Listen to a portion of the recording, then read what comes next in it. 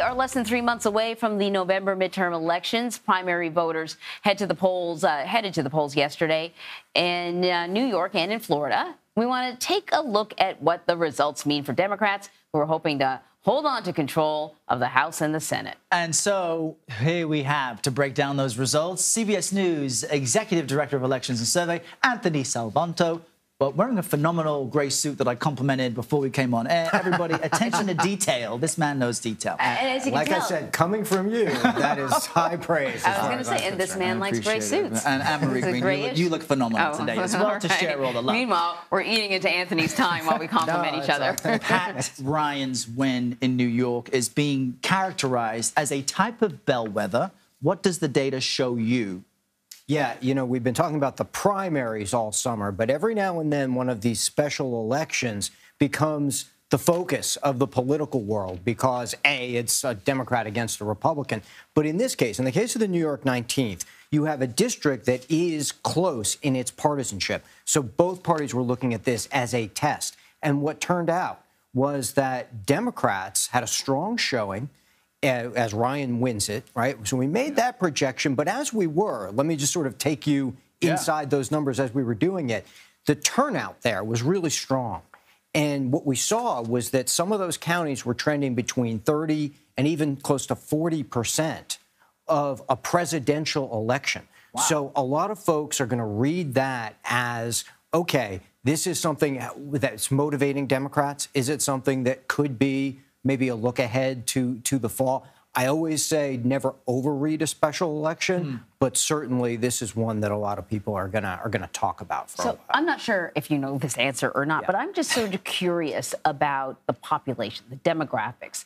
Who's in this area that's voting? Yeah, it's a lot of working class voters. That's going to be important, right? It's in upstate New York, towards the upper Hudson Valley. What's also interesting about that is once you get away from New York City and you get into that upper Hudson Valley region, you've got a lot of potentially competitive areas.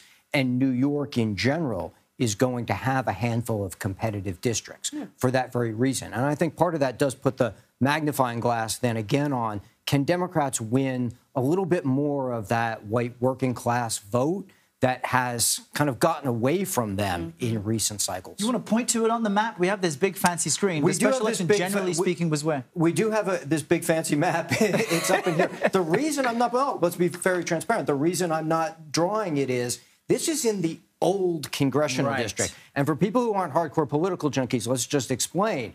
These are the new congressional districts where they're holding primaries. But after redistricting, they redrew them in New York. And in fact, what's interesting about New York is that there could be 4 or 5 that are really competitive, right? 4 to 5 that are really competitive in the fall. And that's a lot more than Democrats had hoped for, quite frankly. They had tried to gerrymander New York in ways that Republicans gerrymandered states that they control. And because of court challenges, it didn't really work out. All right, let's head on down to Florida. Talk to us about how House Representatives Charlie Crist and Val Demings did in their races and what that tells us about their potential stack-ups against Republicans. Yeah, so let's start with Crist. Now, this is a very convincing win. And what we want to take away from Crist's win is he's going to go up against Ron DeSantis.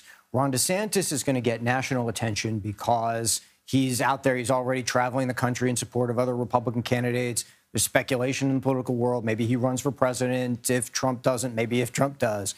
So Democrats here are running in a trending red state. I want to emphasize that. We all sort of came of age thinking Florida is the big battleground. Florida's the swing state. Florida's been trending red. No question about it.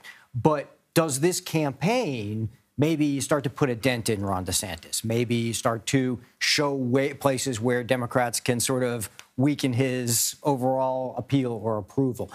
So that's one that makes the Crist win, he's former governor, really important. And then the Val Demings race is interesting because when we look at that, we're going to see whether or not Val Demings can knock off Marco Rubio. That, again, it's going to be an uphill battle, frankly. Again, you know, Marco Rubio has done well traditionally with a lot of the key demographic groups in Florida. And again, it's trending red, but it'll be closely watched. So then what do the primaries, I know it's early, and we just cracked a joke about how we're always asking to make predictions, and you do polling numbers, you do not have a crystal ball. However, what do these primaries say about the Democrats', opportunity to hang on to the Senate? Yeah, I always say to people, forget about predicting for a minute and start trying to understand what's happening, because that's what people really want to know. Even predictions are often people's just shortcut for, tell me about my world, tell me about the country, okay? Let me start with the Senate. The Senate is an overall toss-up. The Dems could hold control, the Republicans could take control. And we're going to talk a lot about a handful of states. This, I can confidently say, Arizona, Georgia, Wisconsin, Pennsylvania, Nevada. Those are the ones we're going to be here talking about a lot. So you imagine now if you were to say Democrats, and there's some polling that suggests they could, if the Democrats were to say, take Pennsylvania, that goes a long way towards them holding on to control. Republicans think they have a chance to take Nevada. Maybe we go to Wisconsin and there's a Republican incumbent there. If Republicans hang on there, and I'm just going to game out scenarios for this. Then we get to Georgia, and we're going to be talking about Georgia a lot, maybe even runoffs in Georgia. There are a lot of scenarios in here that we're going to be watching very closely, but this is the battleground. This is the battleground landscape for that tight Senate control. Wow. Anthony, always great having you here. Thank you very much. Thanks, Anthony. Thank you.